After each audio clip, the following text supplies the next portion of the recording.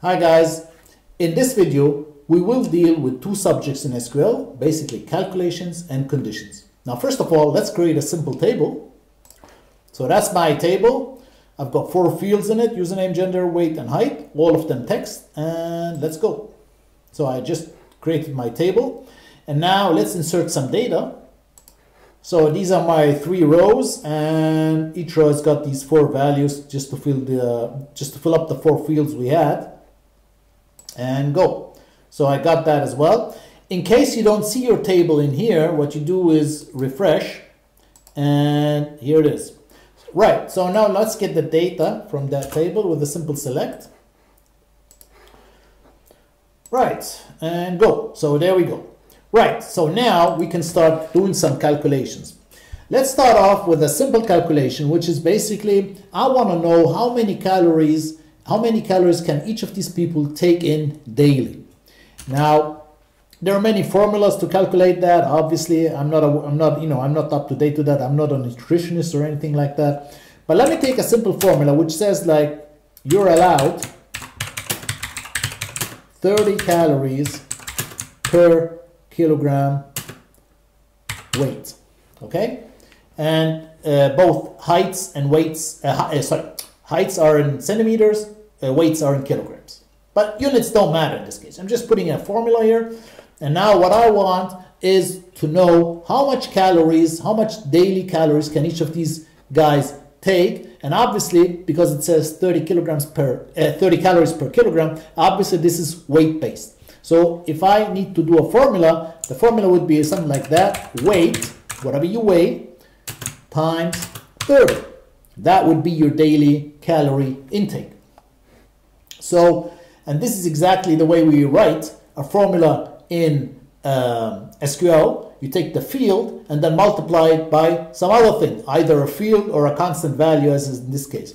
Very similar for those people familiar with Excel, very similar. In Excel, you use cell references like B2 times A2, whatever. Here, the same thing, except you don't have cell references, you have fields.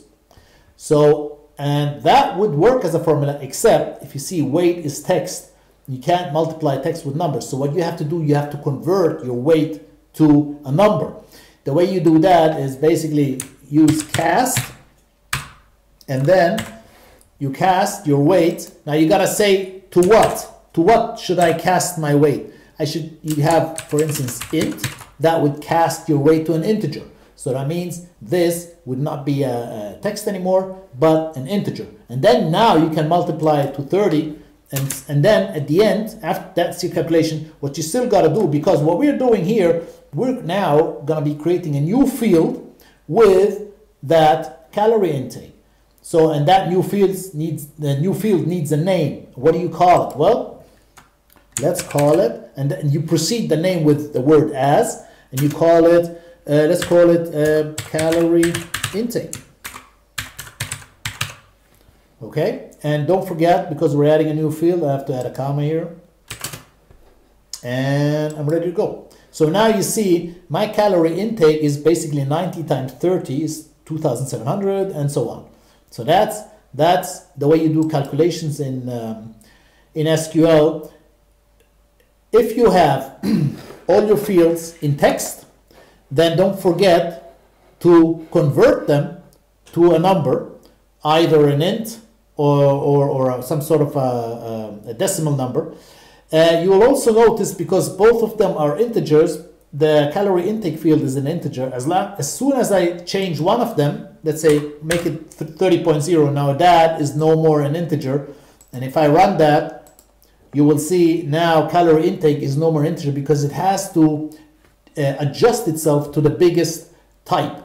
And floats or decimal numbers are a bigger type than an integer. And same here, if I revert to 30 and run it, so I've got back to an integer. Now if I change that to a float instead of an int, then again I would have here double precision, which is basically again a decimal number. So you see, it depends on the way you cast your fields to what the end field will have. That will have the biggest type, Now the third is an integer, but float is bigger, so it's double precision. Right, now I don't need to float. And remember, always use something, always stay efficient with your space, because an integer typically takes less space than a float. So basically you don't want to have floats, your weights and floats, if you don't need them. I don't need no floats here. I mean, my weights are all integers. I don't need to change into a float. It doesn't, it doesn't add anything. Same thing with the calories. It is 30 calories. It's not like 30.56. And so that's also as an integer is good enough, right? Okay. So you see here, calculations in SQL is nothing, no rocket science. It's just basically, the normal, typical calculations you always do. Now we come to a second type of calculation, which is basically, let's calculate in this case the ideal weight for each person. Now, obviously, again, there are many formulas out there, but I'm going to take one which I knew as a teenager, which is basically like this.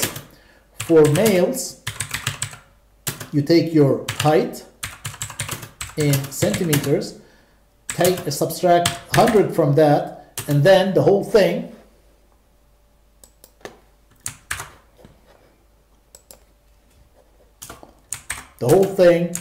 you take off 10%, which basically means multiply the whole thing with 0.9. And for females, it is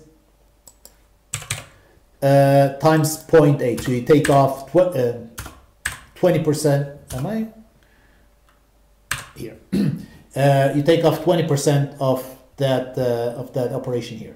Right. Now, how do I do something like that in SQL? Obviously, here I don't have the same formula for everybody the way I had here, because here I have two formulas, one for males, one for females. How do I go about that? Well, here we need a condition. And in SQL, the way you do conditions is this way. You start off with case, and you end with the word end. And you, again, as with here, you'd have to name that new field, because again, we are creating a new field which has this ideal weight calculation, and hence it will be called ideal weight. What you call the fields doesn't matter, as long as you're aware of what the content is, or your people, let's say your colleagues or employees or whatever, are aware what the contents of this field entail.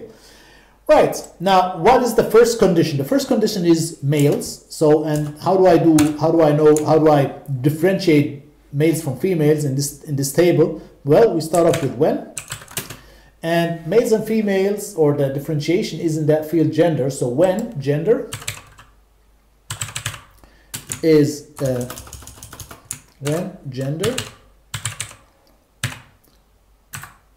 equal to n, because that's males, then, and now we get the formula, and I can just copy that formula, and I don't need that, and here that's basically the formula. Then height minus 100 times 0.9. Again, height is a text, so again here I have to cast that as again an integer, and there you go, and that would be the first formula, and that would be the ideal weight for males. And then for females,